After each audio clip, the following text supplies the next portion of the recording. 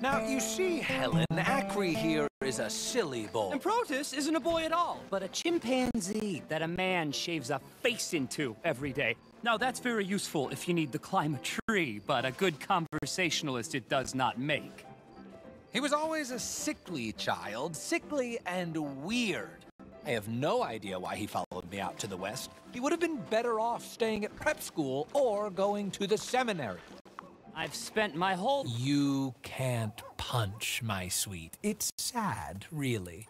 Oh, my, our friend. Hello. I bet you can punch. Do me and the lady a favor here, would you? And thrash this impudent wretch. Thrash! No man alive can thrash me. What was your name, sir? Arthur. Arthur could. Easily. You, maybe, but not me.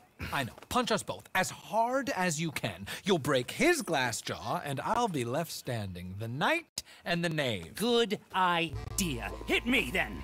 Dear boy, give the feeble fellow a little tap and watch him crumble. Come on.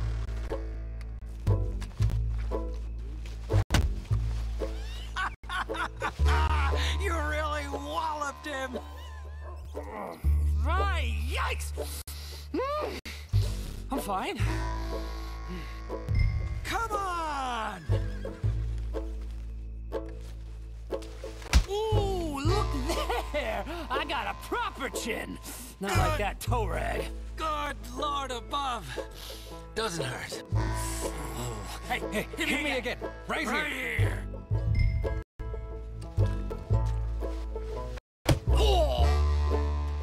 Weren't you taught never to hit girls? Punch a man for once. Give me your worst. Here I stand.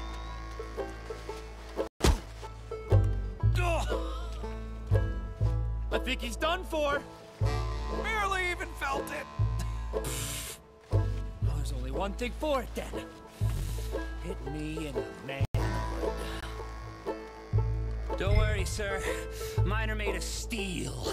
Real steel, huh? No holding back this time.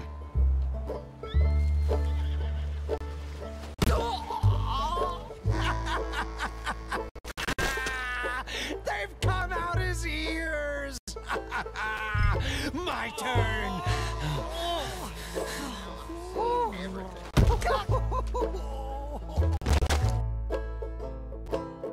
Enough, gentlemen? Yes, I think so. Oh, I slipped.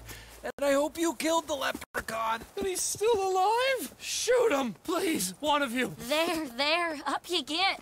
We need to get some steak on those wounds. Madam, gentlemen, good luck to you. Whatever got into your heads?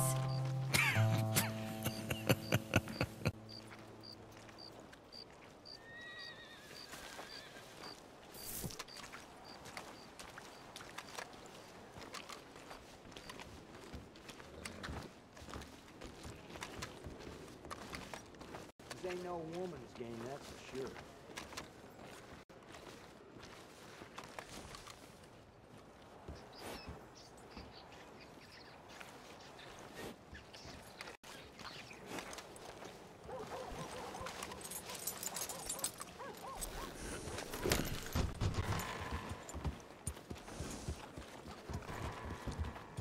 Here's the hotel.